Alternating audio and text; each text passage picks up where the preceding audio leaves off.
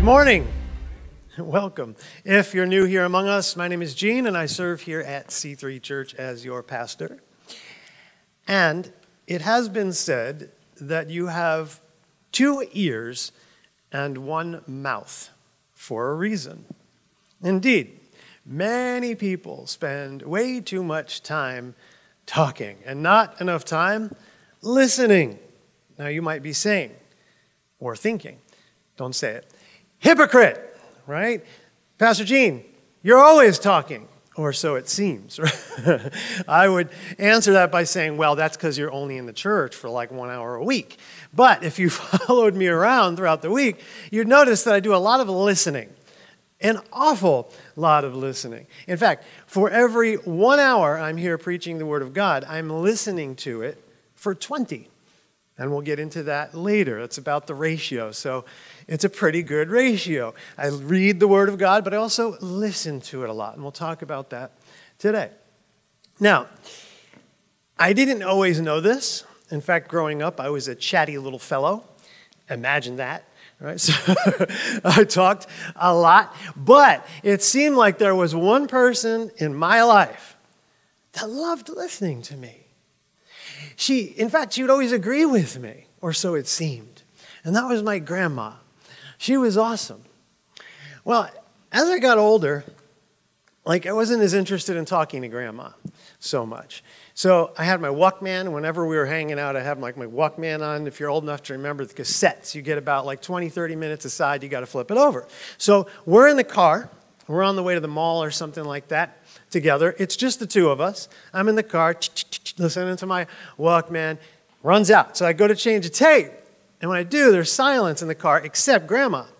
And it seems like she's talking to herself. And so I don't turn the thing back on because I want to see what's going on. The radio's not on. There's no one else in the car. So I just start listening. And Grandma's going, uh-huh. Yeah, like that. So I start thinking, not saying anything. Has Grandma finally just lost her mind? And she goes, uh-huh. Yeah. And I'm like, okay, what's going on here? Is she just randomly saying this? Because she can't read my mind. She goes, uh-huh, right? So it keeps going on and on. So finally, let me just test this out, this randomness of this. We'll see what's going on here. So I come up with something crazy. Grandma, when we get to the mall, will you buy me an Atari? Not the knockoff Sears one that Mom and Dad got me, but a real Atari? Uh-huh. I'm like, come on. All right, let's up it. Grandma, when we get to the mall, will you buy me a BMX bike, not like the Sears one that Mom and Dad got me? Resentments. Yeah. right. So, yeah, she agrees. I'm like, she's just randomly saying, uh-huh. Yeah, wait a minute. Has Grandma been yesing me my whole life? Uh-huh. Yeah. So, okay, this is not good. So I get home. I got to immediately report the news to my mom, right? So it's like, Mom, guess what? Guess what Grandma did today? Mom, guess what Grandma did to all the moms? Guess what Grandma did today? She was just saying, yeah, uh-huh, to everything. It was unbelievable. I even asked her for an Atari. I asked her for a BMX. Uh-huh, yeah. And then we got to the mall. She didn't get me anything. So she's just been yesing me my whole life. Now, my mom explained this by saying, uh-huh, yeah. All right.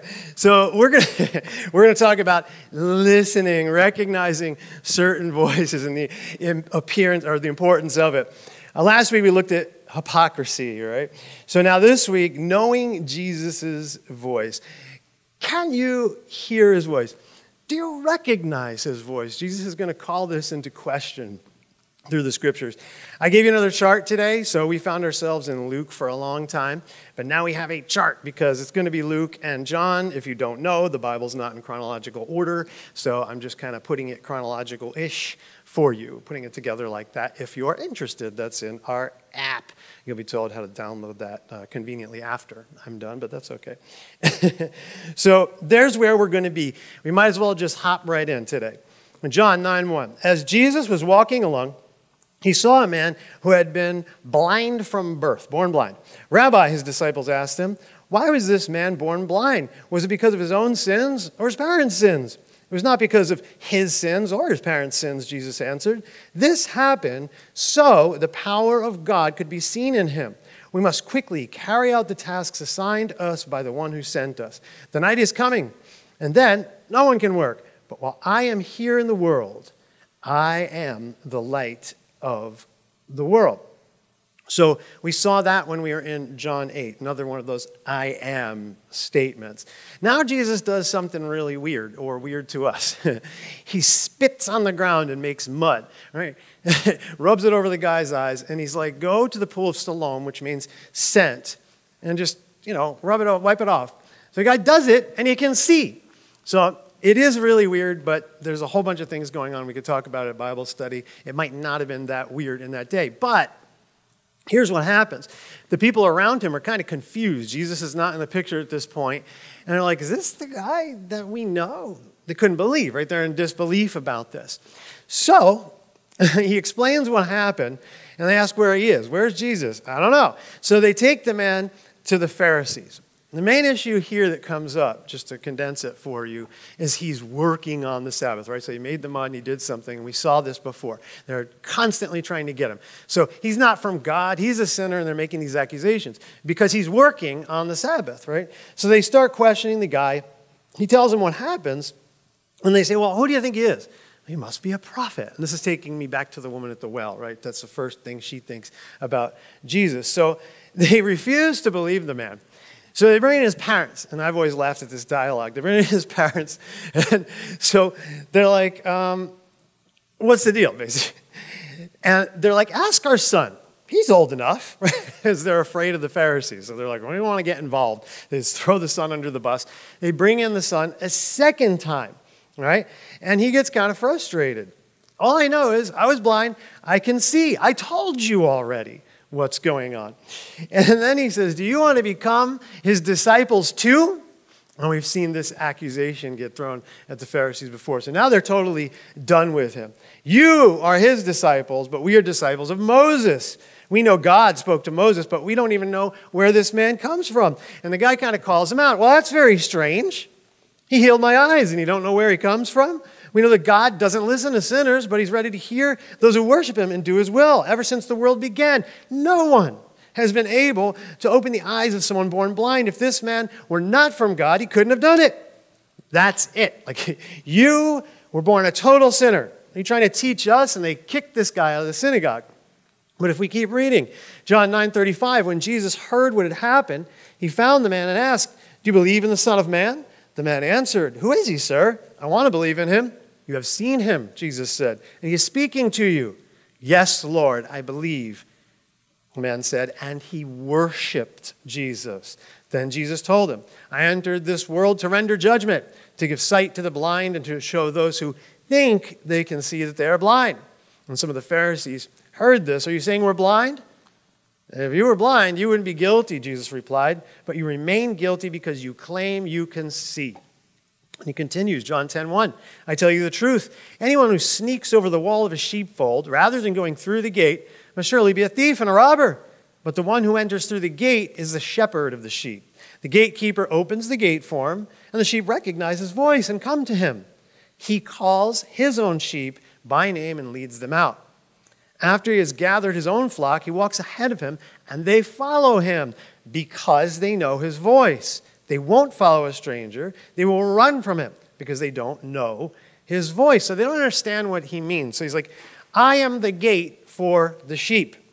So others came. They're thieves and robbers. But the true sheep, they don't listen to them. Yes, I'm the gate. Those who come through me will be saved, is his point. He is the good shepherd. I know my sheep. They know me. They will listen to my voice, and there'll be one flock with one shepherd. So this is the important key here. So people are divided in their opinions. Some are saying he's demon-possessed. Others says, well, I mean, can a demon open the eyes of someone born blind? So now Jesus chimes in. So it's a different time. Different time. John 10:22. It was now winter, and Jesus was in Jerusalem at the time of Hanukkah. the festival of dedication. He was in the temple walking through the section known as Solomon's Colonnade. The people surrounded him and asked, "How long are you going to keep us in suspense? If you were the Messiah, tell us plainly." Jesus replied, "I have already told you, and you don't believe me. The proof is in the work I do in my Father's name. But you don't believe me because you are not my sheep. My sheep listen to my voice. I know them, and they follow me. I give them eternal life, and they'll never perish. No one can snatch them away from me. For my Father has given them to me, and he is more powerful than anyone else. No one can snatch them from the Father's hand. The Father and I are one." This is very, very, very important verse. The Father and I are one. He is equal with the Father here, right? So he is God. In that text, he gives eternal life. No one can do that by God. And again, what happens here is the people again, like in John 8, pick up stones. They're going to stone him. And he says, "At my Father's direction, I've done many good works. For which one are you going to stone me?" he says. He replied, "We're stoning you not for any good work, but for blasphemy. You, a mere man, claim to be God." Now, there's another discourse we can look at a Bible study. It gets confusing, and there's not enough time really to get it. And it gets very, very tricky. So we'll talk about that a little bit at Bible study, but I want you to hang on to that, right? So he claims to be God. So once again, they're going to try to arrest him, but he goes away. Many people actually follow him. Again, there's division about Jesus. Now if we hop over to Luke, this is chronological-ish. Luke 13, Jesus went through the towns and villages, teaching as he went, always pressing on toward Jerusalem. Someone asked him, "Lord, will only a few be saved?" He replied, "Work hard to enter the narrow door to God's kingdom. For many will try to enter, but will fail." Now, if you're reading along, I skipped a little bit. The mustard seed, the yeast, they're in the Sermon on the Mount, or one of them's in the Sermon on the Mount. So we covered that already. And so I'm just not going over stuff we covered. So here you have this idea, the gate, the narrow door. Right? So Jesus is the way. Now, that door is kind of narrow. Right? And he gives this illustration that's similar to some of the other ones that he's given before. When the master locks the door to the house, that's it. There's a time in which it's going to be too late, right? And so the ones that are out there, "Go away, I never knew you." "Wait a minute, we hung out with you, Jesus. We were eating with you." Like, nope. And so they'll be sent out where there's weeping and gnashing of teeth. So it's very, very similar to some of the other ones, but the point is, I'm the way through. There's going to come a time when it's too late. You have to come follow me. So Jesus, now it's kind of a funny thing. The Pharisees say to him, "Get away from here if you want to live. Herod Antipas, the king, wants to kill you." So they don't really care about, they would kind of prefer that. But they're trying to get rid of Jesus. He's not going away. And he keeps criticizing him. So this parable is about the rejection of the Jewish leadership of Jesus. All right, so it's not good. They're done with it. So he responds, "Go tell that fox that I'll keep on casting out demons and healing people today and tomorrow, and on the third day I'll accomplish my purpose." And then he grieves over Jerusalem. They haven't accepted him. He wanted to gather them together like a mother hen gathers her chicks. So he kind of grieves over them, lets it be known. Again, he heals on the Sabbath. One day Jesus is eating dinner at the home of the leader of the Pharisees, and there's a man dropsy. Both his arms and his legs are swollen is the condition. And instead of being criticized for healing on the Sabbath, he goes at them. Right? Is it permitted to heal someone on the Sabbath or not? Right? So they don't answer. He heals the man. Then again goes right at them. "Which of you doesn't work on the Sabbath? If your son or your cow falls into a pit, don't you get him out?" And no one answers. So now he gives a teaching on humility, and this is all kind of goes together. All definitely goes together here. And it's just a very simple illustration. If someone like invites you to a banquet or something, don't sit at the place of honor. Don't sit at the seat of honor. Otherwise, someone more honorable, more important than you might show up, and then they'll say, "Hey, take a lower seat. That's for this, reserved, right, for that person." Instead, when you go, just sit at the low place, and then you might be called up. That's a good opportunity for those who exalt themselves will be humbled, and those who humble themselves will be exalted. He goes into a similar teaching. He turns to the host, so he's just trying to ruin the party, right? So when you put on a luncheon or a banquet, he said, don't invite your friends, brothers, relatives, and rich neighbors, for they will invite you back, and that will be your only reward. Instead, invite the poor, the crippled, the lame, and the blind. Then at the resurrection of the righteous, God will reward you for inviting those who could not repay you. So hearing this, right, a man sitting is like, cool, we get to some positivity from Jesus, right? What a blessing it will be to attend the banquet in the kingdom of God. Luke 14:16, Jesus replied with this story. A man prepared a great feast and sent out many invitations. When the banquet was ready, he sent his servant to tell the guests, come, the banquet is ready. But they all began making excuses. One said, I've just bought a field and must inspect it. Please excuse me. Another said, I've just bought 5 pairs of oxen. I want to try them out. Please excuse me. Another said, I got married, so I can't come. The servant returned and told his master what they had said. His master was furious and said, go quickly into the streets and alleys of the town and invite the poor, the crippled, the blind, and the lame. After the servant had done this, he reported, there's still room for more. So the master said, go out into the country lanes, behind the hedges, and urge anyone you find to come, so the house will be full. For none of those I first invited will even get the smallest taste at my banquet. So now that we went through this whole section, you can see that it all goes together here. Again, it's about the refusal of the Jewish people to come as invited, to enter through that gate, to allow Jesus to be their shepherd. Right? But who gets in? So the people that you think are lower than you, to the Jewish leaders, the Gentiles, the lame, the blind, the sick, right? So the sinners, they're coming in. All those who thought they were righteous, who exalted themselves, done with you. That's what he's doing here in this teaching. Now, for us, it's interesting to think about. Jesus gives us an invitation to the banquet, to heaven. Yes.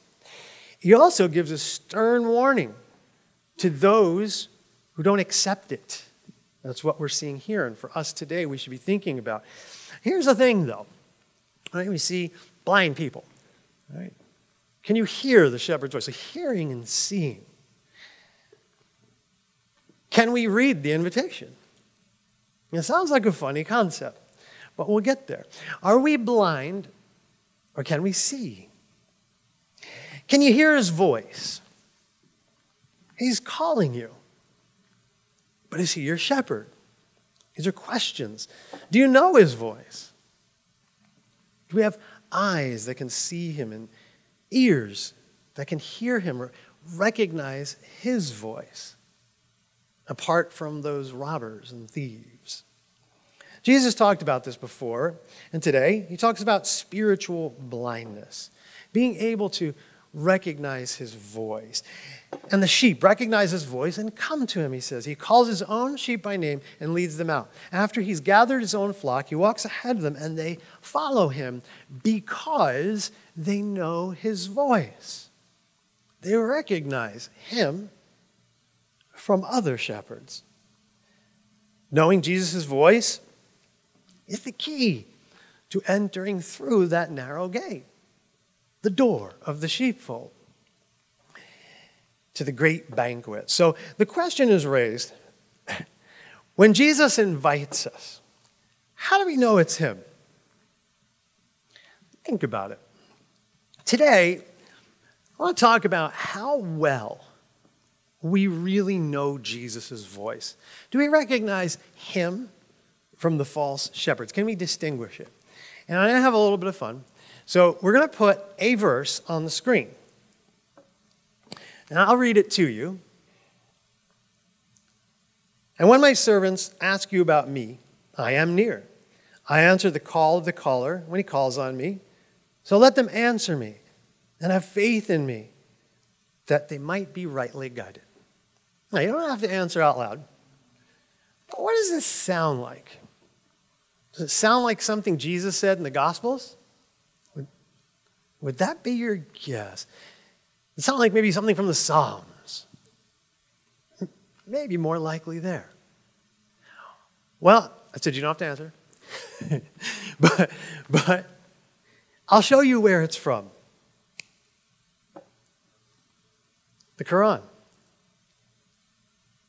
If someone said Jesus said that, would you have fallen for it? Interesting. That was kind of mean. So I'm not going to do any more of that. So here's the thing. There are false shepherds who want you to enter the wrong door. But Jesus' sheep won't follow a stranger. They will run, right? Because they don't know his voice. There are so many worldviews competing for our attention, calling out to us. And they sound good.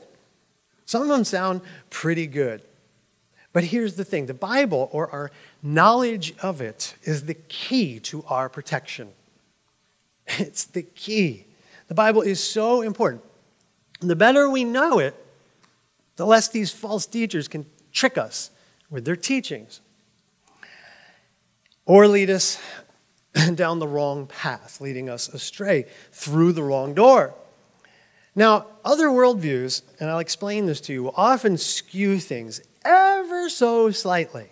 So it sounds good, but there's a hidden agenda in doing that. It's invitational. They're going to make it sound like Jesus, but it's not. Now, sometimes it's a bit more subtle, and it seems to come from within. And I'll go there. So I've talked in the past about the problems with some of the Christian shows out there that you see, and I'm putting it in quotes for a very good reason. Now, in the past, I've ranted about this, but I do want to bring it up. Okay, so if you're going to make a show about Jesus, right? I'm going to make a show about it. It's just going to be exact, right? It's going to be like exactly to the Bible, exactly what he said. Right? So we think about, I've done this, I'll do this real short because I've done this in the past, talked about it in the past. I won't rant too much on this. But, think about it when they make a movie about a book. What's the standard by which they judge it? How close they got it to the book. Right. And then there's total outrage when they don't get it right.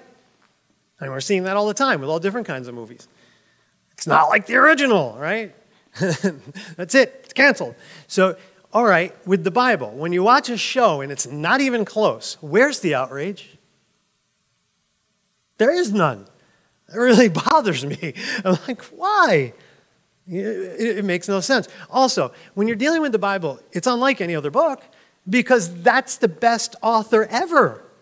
So when you make the show, you're like, we got it. We got the best script ever. It does not need to be changed. Right, but that's not the thinking in any of these shows. There are very few that ever get it right. And here's the thing. The arrogance is astonishing to me. That's good, but I can kind of do it better. Wow. And here's the excuse when I challenge it. Well, they need to fill in the gaps. Are you saying that there are gaps in the Word of God? Wow. Arrogance. I needed to clarify a few things here because this is boring. Now, here's some other problems, and I'll go somewhere with it. They inject bad theology. Just a few words, not thought through very carefully, can skew the whole thing. You have to be very careful. Very, very, very, very careful. So I'm going to talk about a particular show because I kind of got to. It's been coming up a lot. And before, I would kind of allude to the show, but I didn't want to give it any attention because it's a horrible show. And I'll explain to you why in a moment. The Chosen. There are people watching it, and so many people are coming up. Now they're asking for specific, they're like, well, I'm like, listen, it's about 50 to 100% more than what's in the Word of God. So they're adding a lot of stuff to it, and they're like askew in 18 different directions. I can't even go into it. It's horrible. And they're like, yeah, but give me a specific example. I'm like, why do you want to watch this show so bad? Just read your Bible. Well, give me another example. It's like, why is a stupid show that important to you? Why do you need to? And then I get but all my friends are doing it. What do I say? I'm not watching it. Well, I'll tell you what to say. I'm not watching it because I'm a Christian. That's why. It bothers me. All right, so there's your answer. So I'm going to give you a few examples because you guys won't stop asking me about it. All right, so I'm going to give you a few examples here of how it's skewed, and it's not little. It's not like some little thing. So you have John 3. You have the conversation with Nicodemus and Jesus, right? And so that's where we're going to get John 3:16 from. But the context is you have a Pharisee, a religious leader in Nicodemus, who is a secret follower of Jesus. That's kind of what we know right out the gate, right? And he's having this conversation. But Jesus is really being pretty simple about one or two concepts. The main one is being born again. And he's challenging Nicodemus about this. Like, you don't understand what being born, you're a religious leader and you don't get it. Now, here's the thing, just I want to paint the picture for you. Nicodemus, by my count, and I could be wrong, but by my count, Nicodemus has 3 verses in the Bible. 3. And he gets mentioned again at the end when Joseph of Arimathea wants to bury Jesus, and then it just says Nicodemus is there at the task. But John 3, he has 2 lines in the script. 2 lines. In John 7, somewhere around verse 50 or so, he has 1 more line. All of them are questions. One is in defense of Jesus in John 7, right? So he's like, whoa, you condemn someone before you put them on trial or whatever. And then they're like, are you from Galilee too? They get mad at him, right? So he's just a little defense, but it's a question. The other 2 are questions. How can a man go back up into his mother's womb? That's it. Jesus continues, and it's like, how can these things be? That's it. That's all this dude says. That's it. And it's very intentional because, like, the Word of God is intentional, if nothing else. Like, the placement of it, everything that happens, the reveal about Nicodemus, it's perfect. It's the perfect reveal. It's the perfect story. It puts Nicodemus exactly where he should be and Jesus exactly where he should be. But in the show, like, if you looked at your Bible and you have a red letter version with Jesus, you'd be like all red. The whole section's red. It's just Jesus talking, Nicodemus interrupting twice with dumb questions. That's it. That's all you get. But in the show, we get 10 minutes of Nicodemus talking. This whiny guy who's so scared, he can't backstory, like he has a wife, he doesn't want to leave, all this other stuff. I mean, it's just this on and on, crying. I feel like I'm watching a counseling session, right? So Jesus is there and then says a couple of things that are pretty out of character for Jesus. He said, that's okay. Take your time. What? What? What do we read about? Let the dead bury the dead. Right? One who puts a hand to the plow and looks back is not worthy of being my follower. This line is totally out of character for Jesus. You see how bad that is? And what does that do for the listener who may be complacent, the unrepentant, and I'll say it, the unrepentant person who doesn't want to change? You know what that says? Well, Jesus just said, take your time. Keep on drinking, keep on beating your wife, just take your time. That's not what Jesus says. Stop it. Repent. Follow me. Put your hand to the plow. Move forward. Don't go back. This is totally out of character. See what it does? It does something worse than that. Made him mad. So I can't watch the show. I'm done. So anyway, so Nicodemus, towards the end of this dialogue, he gets on his knees and he goes to kiss Jesus' hand. We've seen stuff like this before, right? In today's account, what did the man do? Born blind. Worship Jesus. Worshipped him. Right? Remember the woman? She's crying, wiping Jesus' feet with her hair and just crying. What did you? Jesus applauded it. He applauded it. You didn't do that to me, the host, but look what she did. Whenever that happens, this will be remembered. He applauds it. He doesn't turn away worship. But when Nicodemus does this in the fraud show, what happens is Jesus says, you don't need to do that. Then he says again, what are you doing? Jesus doesn't know how to be worshiped? Are you kidding me? You don't have, yes we do. Philippians 2, every knee should bend and every tongue should confess that Jesus Christ is Lord to the glory of God the Father. We must. We are not getting into that banquet unless we worship him. But you don't need to do that. That sends someone straight to hell, my friends. That is a serious, serious thing to make Jesus say. And you still want to watch a show. Garbage. I'll give you another example. Matthew. Apparently, Jesus needs help working on the Sermon on the Mount. This is true. I couldn't believe it. People tell me this stuff. I'm like, no Christian would ever believe this or watch it or entertain the idea of someone doing that. Yeah, but Matthew, this kid, he's like riffing with Jesus. Well, what about this and what about that? And Jesus is entertaining these suggestions. What does Jesus do when one of the disciples makes a stupid suggestion? Get behind me, Satan. He's not entertaining stupid ideas, but just think about what's wrong with that. This implies that we can have input on the Word of God. What? Or that maybe Matthew, made a few changes or something. This is horrible. Jesus doesn't need any help writing the Sermon on the Mount. He's God. He doesn't need any help writing his scriptures. That's what Matthew is, Matthew 5 through 7. It's a Sermon on the Mount, greatest sermon ever.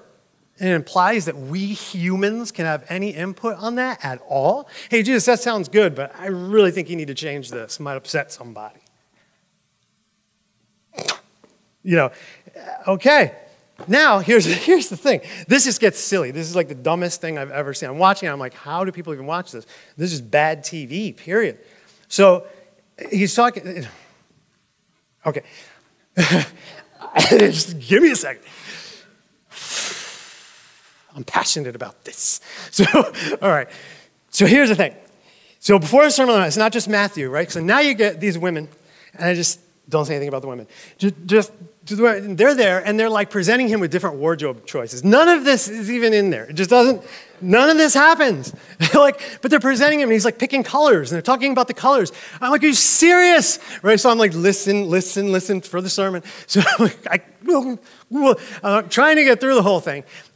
Basically, I had to stop it so many times.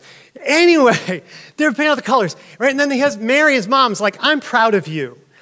And he says, basically, it doesn't matter. I can get this wrong. It's like save it for later, so when I'm done, in case I mess up in front of such a big crowd. Do you think Jesus was worried about messing up?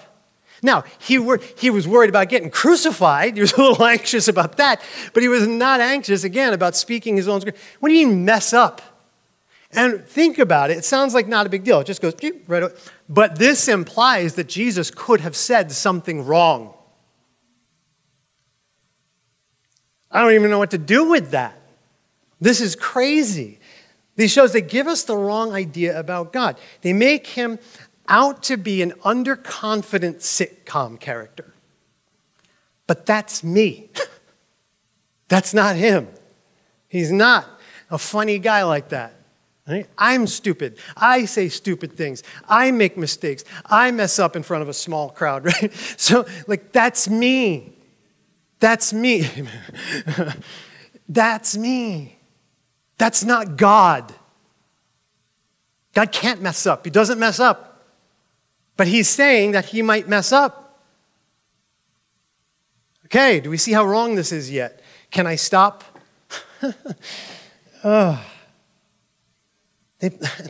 They portray him as uncertain. But what does it say? As soon as he's done, there's no mic, but he drops the mic, right? He stops the Sermon on the Mount.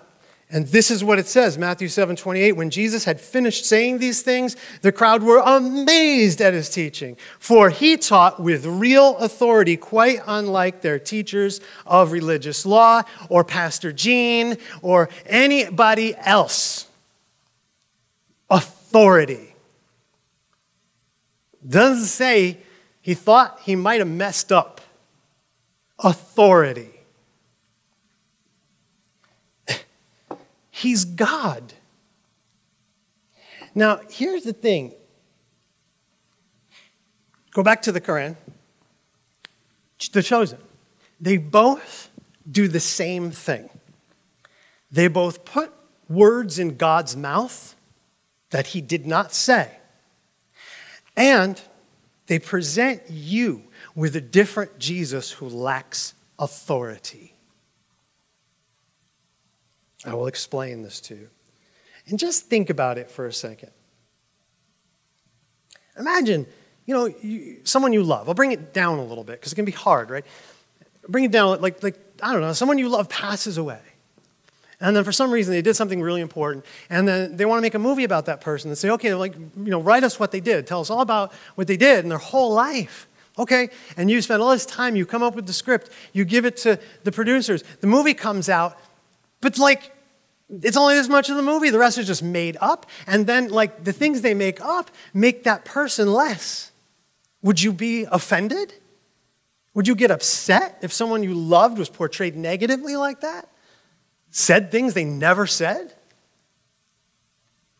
Yeah. Well, how much more upset should we be about that?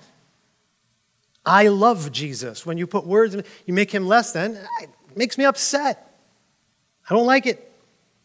This is what The Chosen does. It puts words in God's mouth, which is bad enough, but worse yet, it makes God less than what he really is.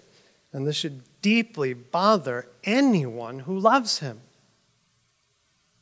Now, as for the show, there's an interesting thing I want to explain. If that wasn't enough, okay, if you're a Christian and you're like, Pastor Gene, I'm not listening to you anymore. I'm done. I'm not done explaining it. If you're saying but, there's some kind of serious other problem there. I don't know. Right? That's for the Holy Spirit to fix, not me. All right? But the show, and this is interesting, you don't really need any more reasons, but I'll show you what's happening here. It's actually not from within, as a lot of people might think. It has crept its way into mainstream Christianity. It's partly produced by someone who claims to be an evangelical Christian, but it is not Christian programming because it is heavily influenced, produced by, and majority owned by Mormons who have been trying to gain credibility in Christianity for years. And they have crept into the sheepfold with this show. That's what's happening. Now, they've addressed the Mormon influence because clearly it's a problem, and I'll tell you what the problem is if you don't know anything about Mormonism. No, never mind. So, watching my words, sorry. They have addressed it. So it would be a problem, right? Because they address it, the Mormon influence. If you're not going to address something if it's not a problem. It's a problem. They've addressed it like politicians.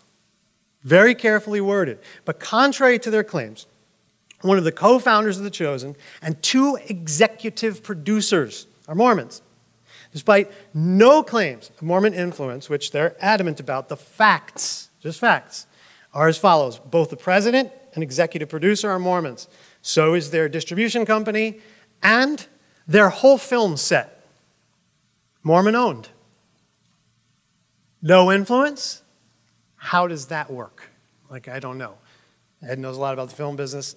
You'd say it's impossible. It would be impossible. Impossible. Now, if you aren't familiar, you might be thinking, what's the problem? Why does Gene hate Mormons? I don't hate Mormons. I love Mormons. I want them to come to the real Jesus, and I'll explain this to you in a second. I'm going to give you a short list, and when I was in pastor school, you got to learn about all the different cults, and that's what it is, and false religions, just so you know what you're working with.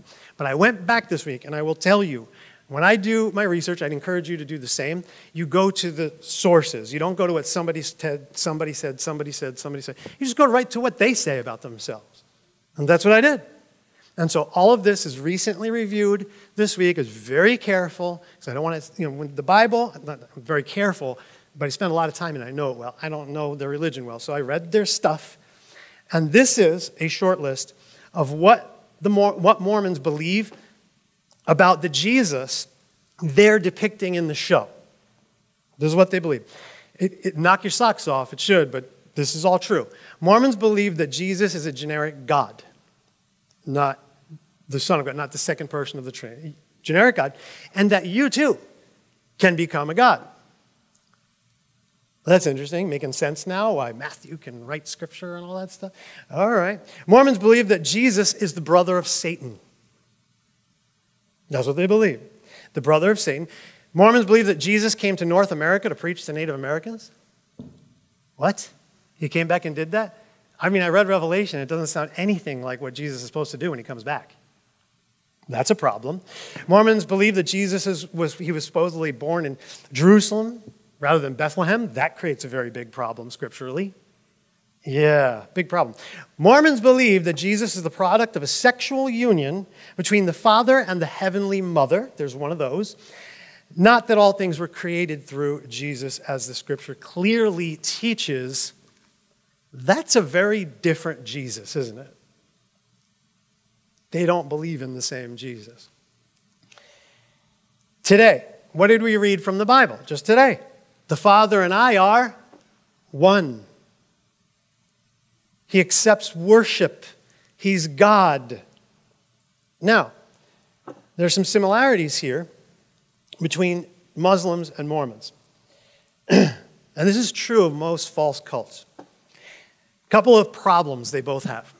And this is really just go right for the throat. They start arguing about all this stuff. I don't engage in all that.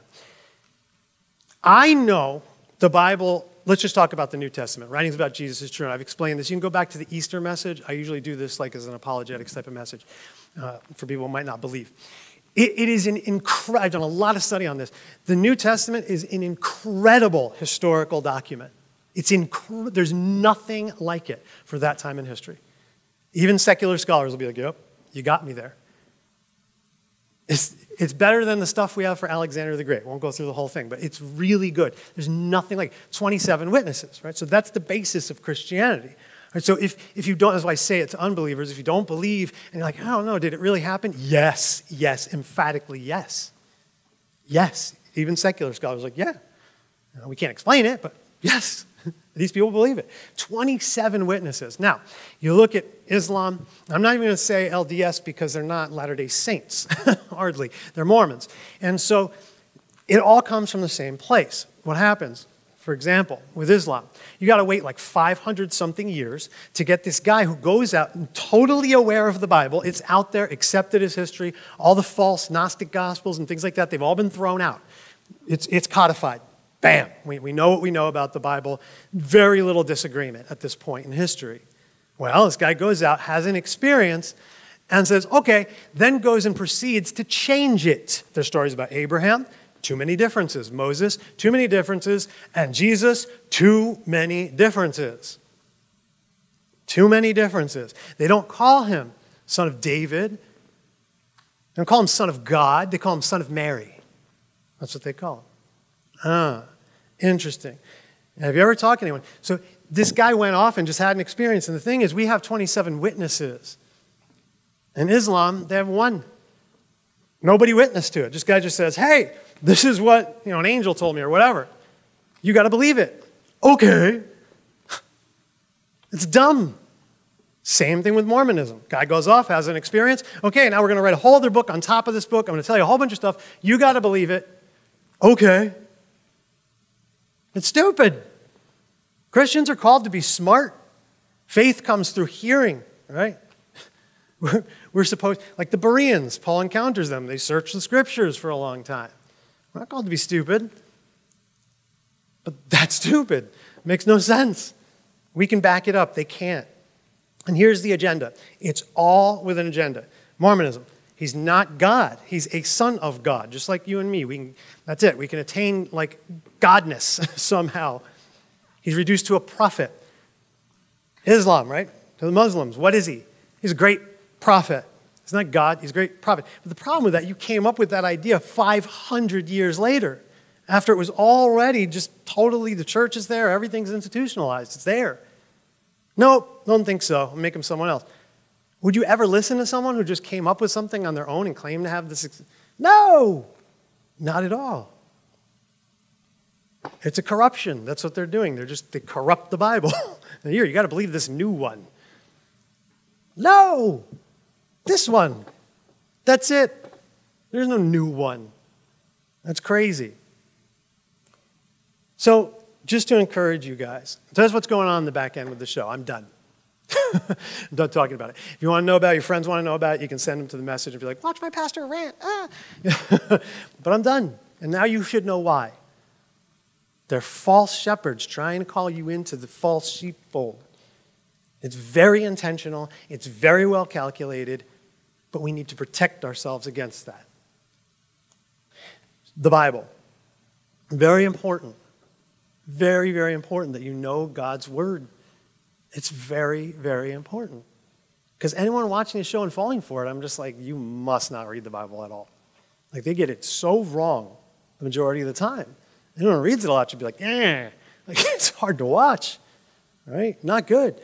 So it's like anything else. We listen to a lot of things, don't we? But like if your favorite song came on and like it wasn't the original band or what, you'd notice it right away. You'd recognize the singer's voice. Sure. Okay. It's the same thing. Anything you listen to a lot, you're going to recognize it. Out of character, if you know someone really well, right, and someone says something about them, you're kind of like, that doesn't sound, oh, today Pastor Gene said that Jesus isn't God, right? You're going to go, like, definitely not. It's not something he would say, right? So it's being in that relationship with someone. That's what that's all about. It's reading the material. This is his voice. And this is the key to not being led astray. And here's the thing, just one quick thing. I'll give you some final, practical encouragement. If it sounds like I was being mean by calling the show out, read your Bible. I'd take you to 1 Timothy. I'd take you to 2 Timothy. Paul has no problem calling out people by name. None. Neither does John. He does it too. Read 3 John. Jude. The whole book of Jude. It's one page, but the whole book of Jude. I wanted to write to you about all this stuff, but now I got to deal with these false teachers and rails them.